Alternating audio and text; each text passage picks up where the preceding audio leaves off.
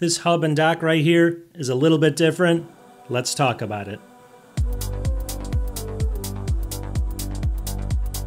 Welcome back to the channel. Okay, for starters, my job is really fun, and people always ask me, why is that? Well, companies love to send me tech, right? And I get to review it, or I get to at least showcase it to you, and that's no different today. So what I got sent here, this is by a company called Qwiizlab over here, and we'll get into all the model number and everything like that, but this is kind of a hub or a dock for your M4, M4 Pro Mac Mini, sitting right here. You can see it sitting in there. And this one's quite unique, and I actually thought I would make a video on this because it's got some unique features that I think kind of separate this from the competition, and that's always a good thing. And another cool thing with these hubs and docks right now is they're all starting to get 40 gigabit per second SSD enclosures built into them for very, very fast storage. So let's just assume you wanted to add 2 terabytes of storage to your M4 Mac Mini. From Apple, take a look over here. It would be $800. See that? $800. And you can do it with this hub here with a 2 terabyte drive for around $250, somewhere in that range. So the savings are huge to add that storage. And the storage in here is actually faster than the base M4 Mac Mini, and I'm going to show that to you. But if it doesn't perform well, then it's not worth it, right? So what we're going to do in the video is I'm going to go ahead and test the SSD a couple different ways. I'm also going to show you all the different ports, and then I'm going to give you a couple features. I think there's 3 of them on this that make this fairly unique kind of in the field right now. So if you want to learn more about this and find out what those unique features are, stay tuned. Okay, so introducing in my hand right here, this is the Qwiizlab UH61 U4. Maybe I'll put the model number right up there so you can go ahead and take a look at it. Now this is actually compatible only right now with the M4 and the M4 Pro Mac Mini. I have actually the M4 Pro Mac Mini sitting in here right now. Now the M4, it probably will be compatible with the M5 unless Apple does another drastic change. We don't know for sure, but earlier models this won't work with. Okay, to start with, we're going to go through the price, and then we're going to go through all the ports and the features and what makes it unique, and then finally do the SSD test. And again, check the timeline for all that stuff if you want to jump ahead. So look over here. This is going to be from Amazon right now. It's $129. You can see it right here. It does have a 5% coupon, so that's going to take the price down right away. And then you can save an additional 10%, but always look for sales on this. You can get it on Amazon, and they also sell it on their website over here. It's called the UH61 U4. They're selling it for $129 right now as well. And we'll get into all this in a second, but definitely check these. I'll have these links in the description to both of these sites here, so you can go ahead and take a look at them and get more information on them, and you can go ahead and purchase them if you actually like this. So I just wanted to kind of show you the price, and I think at the end of the video we'll tell you if we think it's a fair price. All right, so let's talk about now how we're going to mount the computer into the hub and the dock, because it's a little bit unique here. So what you have to do first of all is there's a cable coming out of the hub dock in the back. I'll show you some close-ups. That plugs into your Thunderbolt 4 or Thunderbolt 5 port, and you plug that right in. That's connection number 1. Now on the front of it, there's a plastic piece that slides out, and you actually have to plug in a second port into one of the 10 gigabit per second ports on the front of the Mac Mini, and so there's 2 ports you plug into. Now a lot of people might say, well, that doesn't make a lot of sense. Why would I be using 2 of my ports? And they may think that's a bad thing. It's actually kind of a smart idea and a good thing, because what this means is from the back over here, it provides the full throughput that goes into the SSD enclosure. So you're going to get really, really fast speeds on that 40 gigabit per second enclosure that's actually built into this. And then the front of it plugs in and it allows all these other ports to work, which we're going to talk about in a second. So overall, I think it's a good thing because it gives you really, really fast SSD speeds, because it's not sharing all that bandwidth. It's actually splitting it up. And you get all those ports back and then some, which is a good thing, plus really, really fast storage. Okay, so now that we have the M4 Mac Mini seated into the dock here, what are some of the ports we have? We're going to talk about those, and then I'm going to talk about those unique features, so stay tuned. Here we go. We got a USB-A 10 gigabit per second right here, which is actually nice to have. We have an SD card and a TF card reader, 312 megabytes per second on that, which is really fast for SD card readers, so it's a very fast one. I tested it, works great. Then we got 2 USB-C 10 gigabit per second ports here also, which is great, right? We gave up one 10 gigabit in the Mac, and now we're getting 2 back. So we're gaining one, but we're also gaining these other ports over here. We're also gaining a few more ports on this side. I'll show you some close-ups. This is going to be 2 USB-A, but there's going to be the 2.0 version of it, so they're actually pretty slow. They're not really for data. They're more for plugging in keyboards and also mice and stuff like that, which is really nice if you actually have keyboards like that or mice or just need that kind of functionality. And then over here is one of the unique features, but it's not the main one, is you actually do have a audio jack over here. So the beauty of that is you have an audio jack here, and if I flip this all the way around, you have an audio jack on the front of the Mac as well. So now you can decide if you want your audio on the front or the back, and that's actually a big thing because a lot of people hated it when they moved it to the front. I didn't, because I liked it because I use my headphones. But if you want speakers, now you can actually use the one back here on the back. That's really nice. The other big thing is if I put this down really softly so you don't hear this, you're going to notice that it actually has a plastic shell on the top. So all of this thing is made out of aluminum, the whole bottom of it. We're going to talk about the SSD in a second, but the top part here is made out of kind of a plastic. And you're going to say, is that a design flaw? I'm not sure I like the way it looks, whatever. Now, that's not, I didn't look at it like that at all. I think it was actually really a good idea, and I think they did it, and I know they did it for a reason. So what they did this for is, if you've watched my channel before, anytime you seed your Mac Mini into anything that's going to be metal, it's going to affect the Wi-Fi signal, and it can be drastic, all right? So they made this top piece where it actually slides into it, full plastic, and it's not affecting the Wi-Fi at all. In fact, it sits up like this. You can see how it's sitting up. The actual, I believe the Wi-Fi signal comes out the bottom of it over here, and I was actually getting about 5 megabits per second faster on my Wi-Fi than actually just having it just without any type of hub. And that's like unheard of. All the other ones I've tested have affected it like 20 or 30% lower. This one's actually, I mean, I can't say it's going to raise it really, but it's at least going to be about the exact same, which is great, right? I mean, I can't complain with that because I've tested so many of these things where it did affect it. So by making this plastic, it's the first one I saw that kind of alleviates that issue, and I'm going to give them some credit, Qwiizlab, here, because they did something good here. Oh yeah, and one more thing I forgot to mention for people that hate this is you can now actually get to the power button really easily. It's sitting right down there. By this design, you can grab it easily, you can hit the button. To me, it wasn't a huge issue, but I know a lot of people complain about it all the time, and this solves it. Okay, so now let's talk about the SSD enclosure that's built into the bottom of it at 40 gigabit per second. And it's actually really fast just because of the fact that it's using that kind of dedicated Thunderbolt 4 or Thunderbolt 5 connection into your Mac Mini and not sharing all that bandwidth. So I give them some credit here because they built this really, and I'll show you some close-ups, but it's a really thick metal kind of a heatsink on the bottom of it.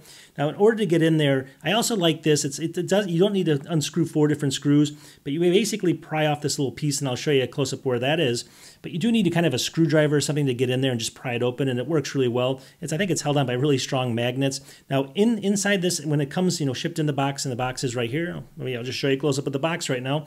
There it is right there. But it does come with some heat tape here, and I'll show you that. I got a couple of them sitting right here, and a screwdriver, and then a screw to screw the actual SSD in. So it's really easy. And if you look in there, you can see that it can accommodate various sizes of M.2 NVMe drives. But you really want to go ahead and find one that's going to work well with this. And I'm going to show you which one I used. Now, if you go to their website, I'll show you kind of a listing here. So on their website, they're going to showcase all the drives that work well with this device. So take a look at this. You can go ahead and pause this screen if you want to. I'm going to link to this also in the video description if you want to come back and check this out. If you haven't, just come back and check it out later. Now, what I used in mine is I used the Western Digital SN770 because it's on the list. You can see it right there. So I figured, why not use it? We'll see how fast this is. I even have faster drives, but I wanted to see how fast this was. Now, keep in mind that I'm plugging into, this is going to be the M4 Pro Mac Mini, so I have Thunderbolt 5. You'll have maybe Thunderbolt 4. So it should be fairly close to this. I mean, it might affect it just slightly, but it's only 40 gigabit per second back here, so it's not going to be a huge difference. So we're going to do a couple tests now, and we're going to see how fast this is. So I'm going to do a BlackMagic test, which, you can never trust fully. And then after that, we're going to do a full 100 gigabyte data test, which you can trust fully. And we're going to come back and see just how fast this is, and if this kind of separated cord is really doing this some favors, which I think it could. Okay, look at my screen, and we're going to go ahead and do this test with BlackMagic first. And let's see what we get here. So we got 3385.8 there on the writes, 3400 on the reads, really fast speed. So again, 3355 on the writes, and then again on the reads here, 3403. So you can see here, that's actually way faster. That drive is way faster than the base level M4 Mac Mini. So if people ask you, is it going to be fast enough? That's way faster. I think the base level is only getting around 2,000, and we're up over like 3,000, 3,500 here. So really fast because of that dedicated connection. But it may not hold true, right? It may not be, accurate for a 100 gig test. So let's go ahead and do that next. Okay, on the screen over here, I have 100 gigs of files right here. I think there's 9 separate files in here. I'm going to go ahead and drop it into the drive and click this timer here. And this is going to give us a good idea of how long it takes basically to transfer 100 gigabytes of data. And as you can see up here, we're already on, 31, 33, 35. It's just moving really fast. We're only up to 11 seconds, and it's over half done.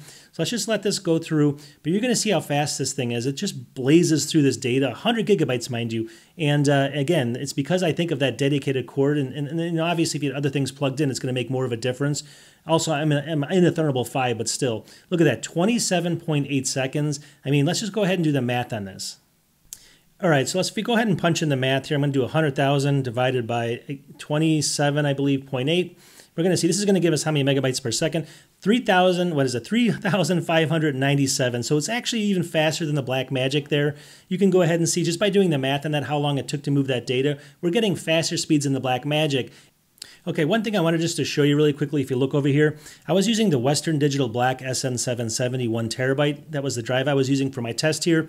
And the thing to note here is I actually have, this tells you, this is kind of a chart here that tells you how much of this, it's called SLC cache that this drive has. And you can see it's over 300 gigabytes right here. See this where it drops? I actually looked it up and that's where it is. This goes to show you that you can transfer about 300 gigabytes straight on that drive before it hits its SLC cache and then it'll drop off.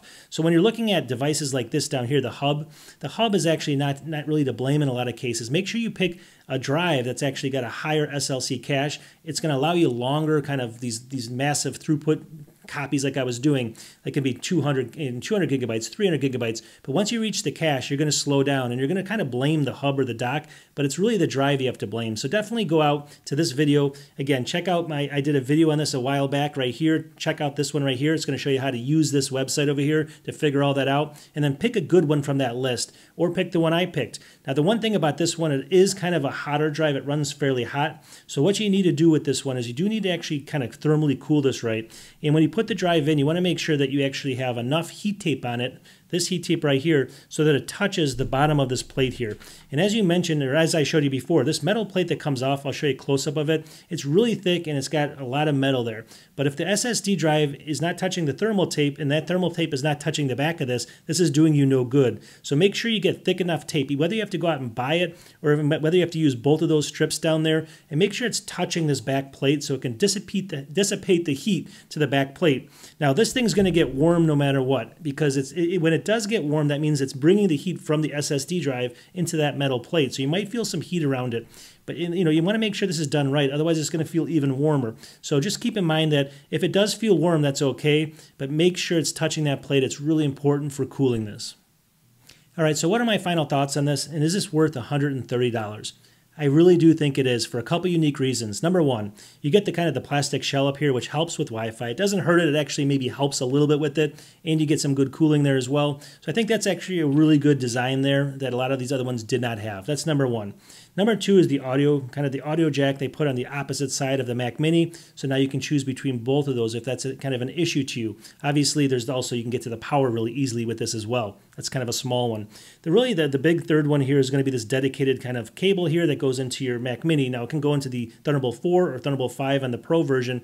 Now even if you have a Thunderbolt 4 Mac Mini over here, you might not get is exactly the same speeds as I did, but I'm guessing it's going to be close to 3,000 megabytes per second just off my based off my experience and stuff with these things. So you're still going to get very close to around, let's just say 2,900. But with the you saw with the M4 Pro that I actually had connected into there, we're talking like 3,400 megabytes per second. And I think it's because of that dedicated cable. So overall, I love that kind of design. And while you have to plug into 2 ports, you get them back and you get really fast speeds on the SSD. Okay, let's talk about the only negatives that I found. I mean, one of them is going to be subjective. It's going to be the design of it, right? You either like it sitting up your Mac Mini or you don't. That's number one. And this plastic piece here, you may look at it and say, why was it plastic? I like all the aluminum. Well, they did it for a reason, so I totally accept it. It helps with Wi-Fi for sure, and I thought it's kind of a great way to kind of, get around that issue. So they thought about that, and this is the first one that I saw that actually did it. There might be other ones out there, but this is the first one that I tested. The only other negative is you do need to cool this properly. Make sure that the actual heat tape is touching the bottom of this plate. Otherwise, you're going to get a little warm in kind of the body here. If you do it right, it should still be warm, but it's not going to be anything crazy. And I've been using it for a while now, and I've had no issues with it as long as you go ahead and cool it correctly. But you just kind of have to spend a little bit of time there, or maybe get a little bit thicker tape if you need it. So those are some of the only negatives, but overall, all the other ports work great. So I can't report back any negatives right now, at the end of the day. Okay, we're going to wrap this up, but just keep in mind that I'm only one person testing one unit here, and I've only had it for a short time. So I can't give you a long-term, review of this in any stretch. It's more of a product showcase. I'm more excited about it because it's got some differences there, but realistically, like I said, always do your own research. Always look at other opinions out there and stuff on devices like this, because I'm only one person. I've had it for a couple weeks now, and that's all I can do with this kind of stuff, but I can kind of showcase you what I found and then go from there, right? So just do your own research before you make any purchase. I always say that in my videos, but so far so good, and I can't complain with this thing. If you have an M4 Mac Mini, M4 Pro Mac Mini, and you need something like this, and you want to add 2, 4, 8 terabytes of storage for a very reasonable cost, I think it's a good option. And if you use if you're not using Ethernet and using Wi-Fi, it's even a better option. Okay, so we'll talk to you in the next video. I can rest. See you soon. Peace.